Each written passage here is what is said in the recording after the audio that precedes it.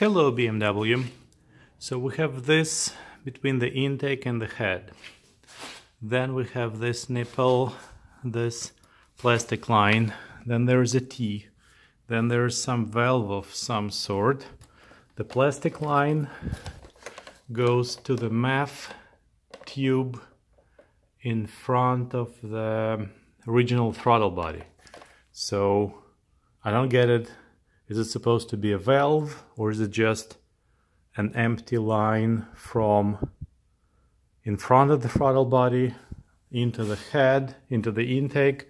If that would be vacuum, why would I have vacuum in front of the throttle body?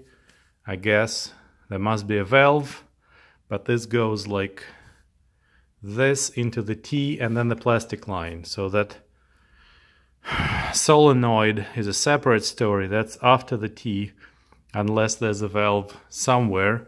This is this thicker line which goes and then disappears over there.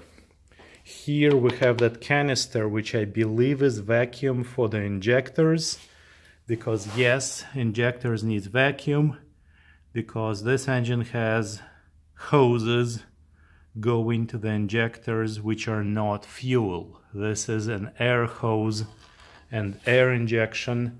At the moment this goes nowhere, this goes nowhere.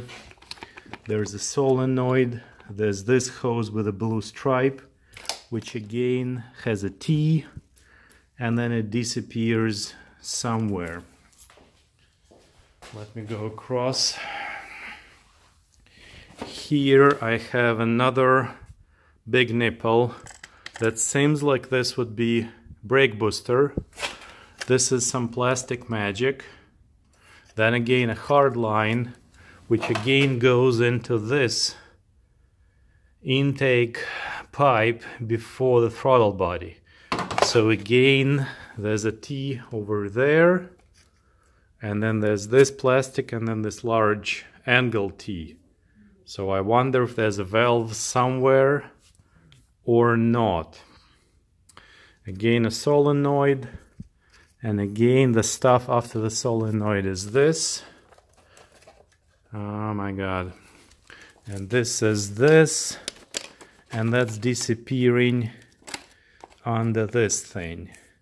So we have this and this symmetrical, then we have this non-symmetrical, when we have this with a solenoid, with this not going anywhere, different diameters. So let's count it. I have 1 opening, 2 opening, 3, 4,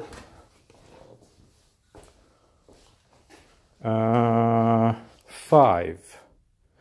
At the moment I have 5 openings which don't go anywhere, and I think I would like to simplify this, or maybe not.